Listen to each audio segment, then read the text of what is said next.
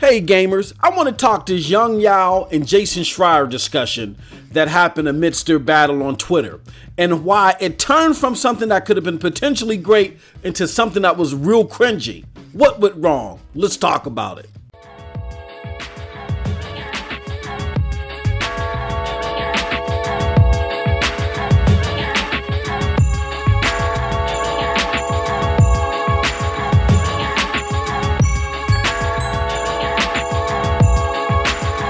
What's up, peoples? It's your boy MM2K back again with another one. Hey yo, I know I haven't done a video in a while, but before we salivate over me coming back, do me a huge favor. Hit that like button, hit that subscribe button, and rock those bells so you get those notifications from me, please, if you haven't already. You know what I'm saying? It helps out a lot. It makes it possible for your boy to drop these doses. I appreciate all of y'all as always, straight up. But before we get too deep into that, let me explain to you who these people are if you've been living under a rock, how I've been introduced to these people, and why this discussion became a big thing in the first place. Well, YongYea, alright, is a YouTube content creator. He has a very big YouTube channel, very huge, hundreds of thousands of subscribers, I believe it is. My man's a big deal, but funny enough, I did not discover YongYea except for like a few months ago at the time of this recording. Now, Jason Schreier I've known for years, alright? And I want you to pay close attention to me mentioning that because that has meaning and has context to all this. Jason Schreier is a writer for the publication Kotick. They're very well known, very provocative, you know what I'm saying? They're not the favorite of Xbox enthusiasts like myself, you know what I'm saying? But Jason Schreier is the writer, the author of a book that changed my whole perspective as how I look at games. The name of the book is Blood, Sweat, and Pixels, and I urge any gamer, anybody watching this channel to read the book. It's very important to the mindset of the gaming industry. So what's happened is these two entities got into a disagreement over the Blizzcon issue over the announcement of Diablo Inferno, excuse me. That is, to give a little background to that, what happened there was Diablo Inferno, which is a mobile game, was announced at the Blizzcon 2018 event. It pissed off a lot of gamers, not per se because they're working on a mobile Diablo game, but that became the keynote speech. And BlizzCon is a hardcore Diablo fan event. And for those of you that are familiar with Diablo the game, Diablo is the fan favorite of a lot of nativist PC gamers. And I'm not trying to be mean there and giving you that context as far as calling them nativist PC gamers. But these are people that believe that PC gaming is of God. And Diablo is something that's always synonymous to the PC. So when the people of Blizzard at the BlizzCon event mentioned to these people that traveled and paid money to come there that their keynote announcement would be of a mobile game, that caused a lot of ruckus. Well, because that caused ruckus, people like Jason Schreier that are deep within the industry called the gamers that gave Blizzard, the company Blizzard, the maker of Diablo, a lot of backlash. They called them entitled and said a bunch of other things. YongYea, the YouTube creator, content creator, had something to say against that. So that caused a back and forth between Yong and Jason Schreier. And to settle it, Yong invited him to the channel and they were to have a real informative discussion. Unfortunately, things didn't turn out that way. So first, let me go over the points they both made again, how it turned left, and lastly, like I said before, with my synopsis. Now, you could tell by all intents and purposes, Yong wanted this to be a substantive discussion, not a verbal back and forth. So they started off okay. Jason, I think, is right in his mentioning of this fake rage by gamers. They're mad about everything nowadays, you know what I'm saying? I'm dealing with this a lot about Fallout 76. I like Fallout 76. I'm not experiencing the issues and the bugs that a lot of people are talking about. Neither are the people that I game with, right? So when I tell people they need to experience this game for themselves, I get a lot of backlash because people want to be angry about something. Jason is right in that regard. He's also right that gamers often refuse to do due diligence and better understand things personally before they quote-unquote feel upset. You know what I'm saying? And he urges people to read Blood, Sweat, and Pixels to, you know, get themselves in tune to better understanding things and doing due diligence like he has to do for Kotick. All right. And lastly, I think Jason is right that most anger is not geared to the right people because of said ignorance. Like, for instance, people are angry at Blizzard. Meanwhile, nobody says anything to the CEO of Activision Blizzard, Bobby Kotick, who brought home $28 million in bonuses within the last year for these same money-grabbing practices across the board. Now, I think Yong made a couple of good points as well. Yong is right that without rage, all right, in the right situations, and just a little simple tap on the wrist that Jason may be alluding to, that these companies will not budge. And that's absolutely right per my experience with anything in life, with any business. When you bark the loudest, you get results the quickest, period. Yong is also right that Jason is generalizing the crowd of gamers too much, particularly about BlizzCon.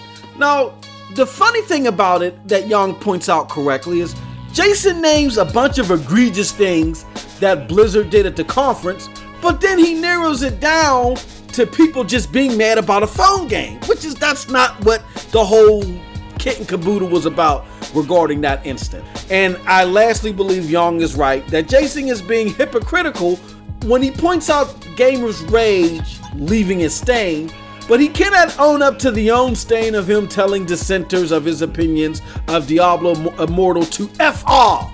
It's okay for him, quote unquote, to express his anger, but gamers know, and YouTube creators like himself, no, you can't do that. You're stoking the flames. Now, once those points were made, here's where the conversation went. And I'm sad to say, because going into this discussion, I thought that I would agree more with Jason, honestly, due to my business experience as well and the balance I try to bring to this channel. I thought I would agree more with Jason than I would Yong, even though I like Yong's content. But here's the problem. Now, it turns left because Jason's crux of his anger, right, that he doesn't want nobody to show on the opposing side of what he believes, but the crux of Jason's anger is he personally feels that the game industry, gaming, the output, is the best it's ever been. And everyone should feel that way because he has a back catalog of Steam games. Like, come on, Jason. Now, due to this, he begins to show this anger. The same anger again he lectures Yong about, and he lectures him about his users that they should refrain from, and that Yong needs to better regulate, quote unquote, like he's the grand master here. He tells Yong that, hey, I'm not comparing you to Alex Jones, but then he compares him to Alex Jones for posing questions. As Jason's rage begins to temper, he is brought to ask about his same approach to those who oppose his views. Correctly so by Yong, as again, he's told people to F off that don't agree with them on Twitter. And what does Jason do?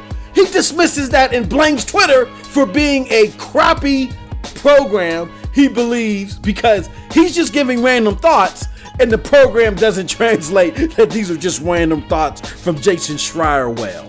However, aren't YouTubers via social media also just sharing random thoughts? I mean, I get it, there's thumbnails and there's video editing, but they're just expressing their thoughts too. So why are your random thoughts, Jason, okay to just share?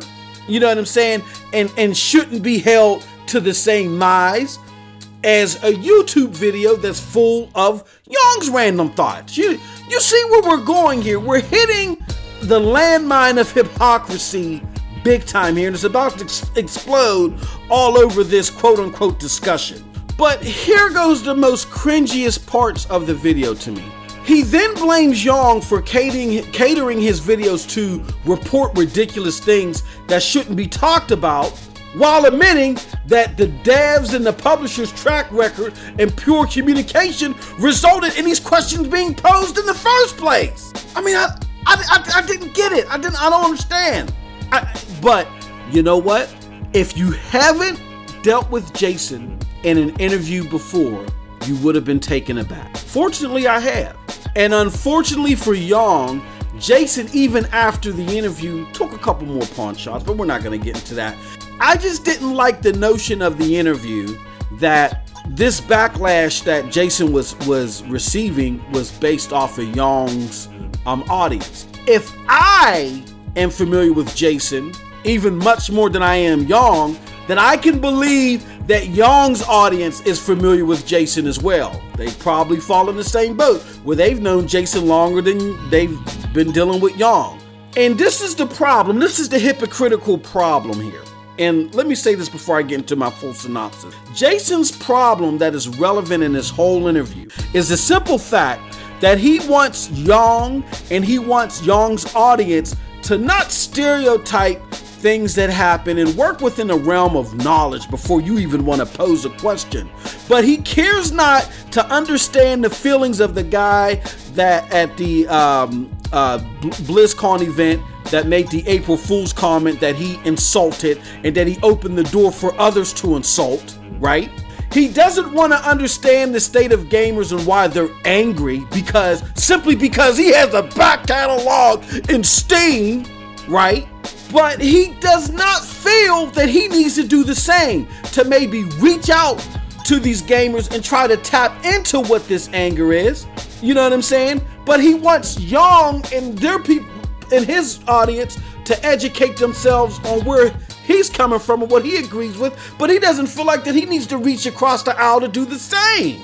That extends to a level of hypocrisy which is paramount.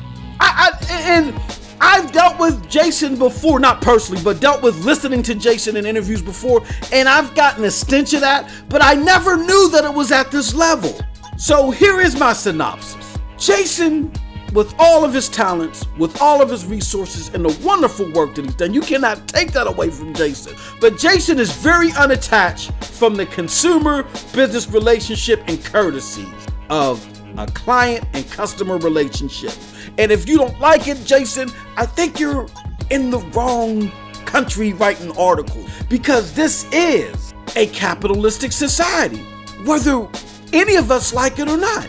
And in a capitalistic society, businesses, whether you're painting, serving steakums, whatever the case may be, you operate off the mantra that the customer is always right.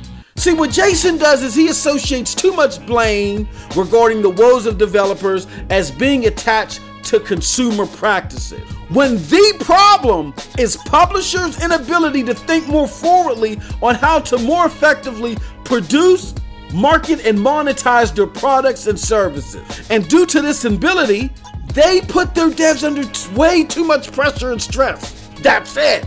I get it. The poor guy that was put out there, the poor developer that was put out there by Activision Blizzard to have to make that announcement of the mobile game and make that the keynote speech, he was collateral damage, and I feel bad for him. But you should also feel equally bad for the guy that paid the money to get there. We don't know what his financial situation is. That developer's making good money, okay? The guy that was up there that got a lot of that flack. We don't know what this guy's situation is that posed that question. He could have put some of his life savings to go on there because he's such a big fan. And now he's being probably bombarded, I'm pretty sure, with sentiments on social media everywhere because people in your realm, Jason, have made it cool and made it okay to call this guy an asshole, an a-hole, okay? That's not fair. That's not good. And you should be able to reach across the aisle and understand his plight if you want people to understand the plight of a developer that's making good money. This guy gave up his good money to come to an event to where the keynote is always supposed to be PC related because, again, the customer's always right, whether you like it or not, Jason, sorry. And instead of you getting mad at the customer, you get mad at the publisher / Activision Blizzard, Bobby Kotick, for putting that developer on the front line. The customer has every right to question the goods and services being rendered to them, okay? I support you. I'm expecting XYZ. I'm supporting you extra by paying money to come to this event that you're completely benefiting from. You know why I came here. You know why you created this event. I came here for a specific reason. Where's what I'm looking for? Period. What also confuses me is his very anecdotal approach to why gamers need to calm down. Because you're happy, Jason, with games, doesn't mean the average gamer is happy, okay? And this same anecdotal approach to why he feels gamers should calm down is also overshadowed by his rhetoric-written tone. I mean, to the contrary, the quality in games is down and feel carbon copied from the last gen to many gamers. It's all about graphical fidelity nowadays. It's all about the polygons and compute units. That's why gamers are mad. And if you took the time, Jason, to reach across the aisle as you want gamers to do, and I agree with you, they should do that. They should educate themselves more. But you guys got to educate yourselves more too. You can't just sit there and say what you said in that video. I have an audience and I'm supposed to I just work for my audience. Young has an audience too. So if you want Young to educate himself about what's going on the side that your expertise lies on, then you need to do the same. And again, one of the most egregious things about what was said here in this lecture was that Young is stoking hate. He's stoking hate because he's passionate. Well, what about you stoking hate towards disgruntled gamers when you belittled that guy, when you're belittling gamers saying that they're entitled, and you got other people in other publications calling these people a-holes? Are you stoking hate too? Because I'm pretty sure that this guy's getting harassed as well.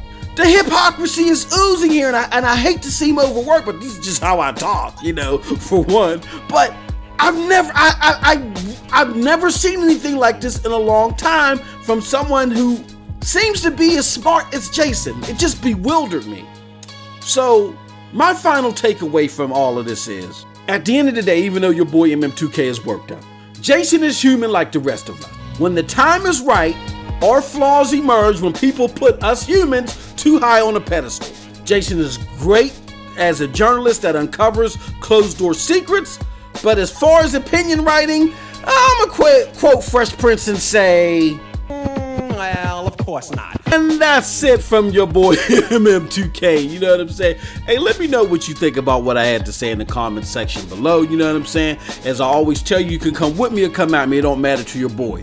But if you like what you heard, you know where to find me. I'm on the corner of every boulevard, you know what I'm saying? Check out my links below to follow me. Hey, yo, I do a show with your boys, TRS, and your boy Dark Griggity. It's called Scram Punks. We do it every Wednesday. Check it out on this channel, pntsnetwork.com, for more information. And last but not least, support my brethren, the Broadband Bullies. We're doing the damn thing. We got the clothes, we got the trinkets, we got everything. Check out that Patreon link, check out that Discord link, you know what I'm saying? And as always, don't be a hypocrite out here.